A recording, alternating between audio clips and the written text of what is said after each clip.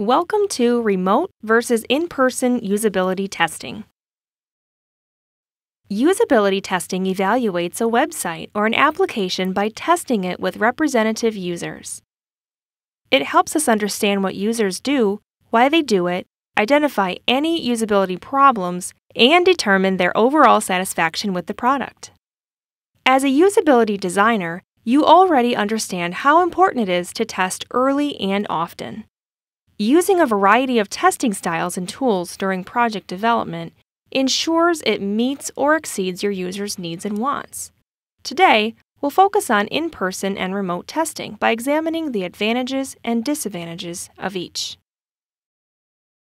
While there are many different methods of usability testing, they all fall into one of two groups: in-person or remote. Anytime you have a user physically present, it's considered in-person testing. Remote testing includes any tests that take place without a usability designer present. In-person testing is recommended because your moderator can observe and record users' body language, gestures, and nonverbal cues. Methods of in-person testing include contextual interviews, eye tracking, and focus groups. Remote testing is ideal when it's hard to find the right test users, your budget is relatively small, or when you quickly need to know the results.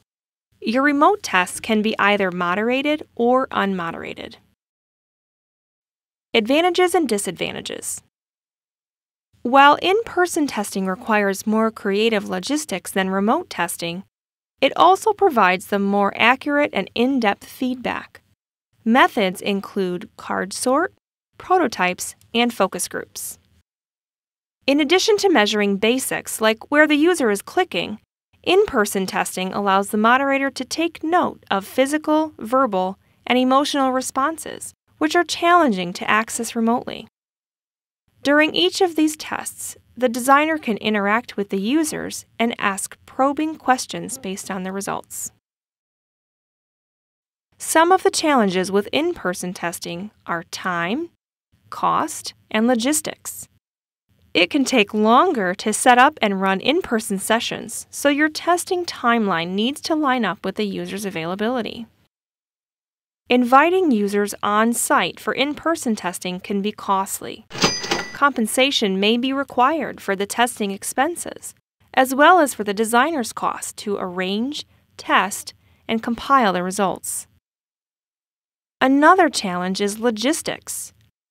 If your participants are scattered across the country, it may be difficult to arrange travel to every location. Remote testing is a more flexible and cost-effective alternative to in-person testing. The tools include moderated and unmoderated tests. During a moderated remote test, the participants are observed while they complete the tasks. In an unmoderated test, the participants complete the test without any moderator interaction. Some remote tools allow interaction with the user, much like during in-person testing. The remote testing options track eye movement, record users' clicks when they navigate a website or mobile application, and record a user's voice. Some tools even track the cursor's path and the time it remains stationary. The disadvantage to remote testing is detecting user nuances. Capturing body language and emotions can be difficult, if not impossible, during remote testing. Nothing completely replaces seeing a user complete a task or navigate a poorly designed website. As a user experience designer, you don't have to choose between in-person and remote testing. You can use a combination of tests to get the necessary feedback and save costs. Take time to research available methods and find the ones that fit with your design specs and budget. Both in-person and remote testing provides crucial feedback to any user experience designer. You have completed remote versus in-person usability testing.